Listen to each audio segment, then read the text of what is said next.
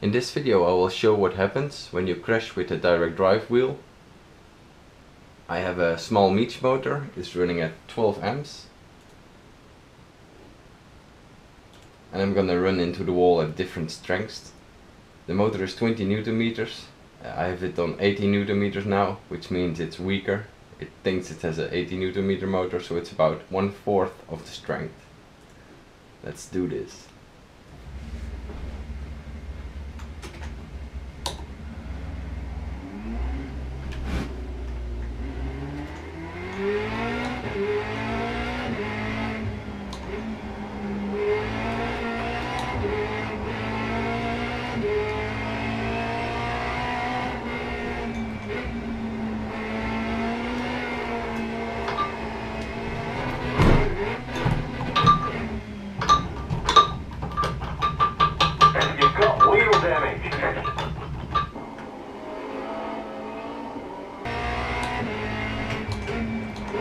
Going into the wall with the setting at 60.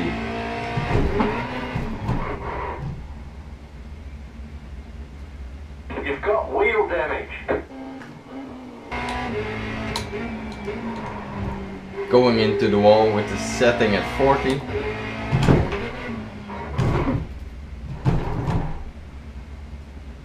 You've got wheel damage.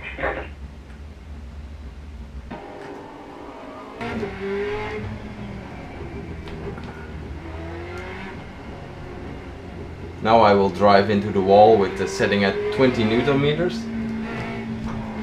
The steering is pretty heavy. Let's see what happens.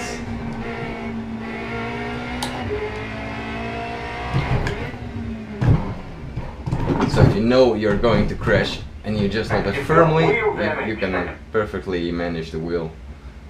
But if you have it loose in your hands, it might go spinning around and maybe you will hurt your thumb or something when you hit something. But just hold it firmly when you know you're going to crash and you'll be fine.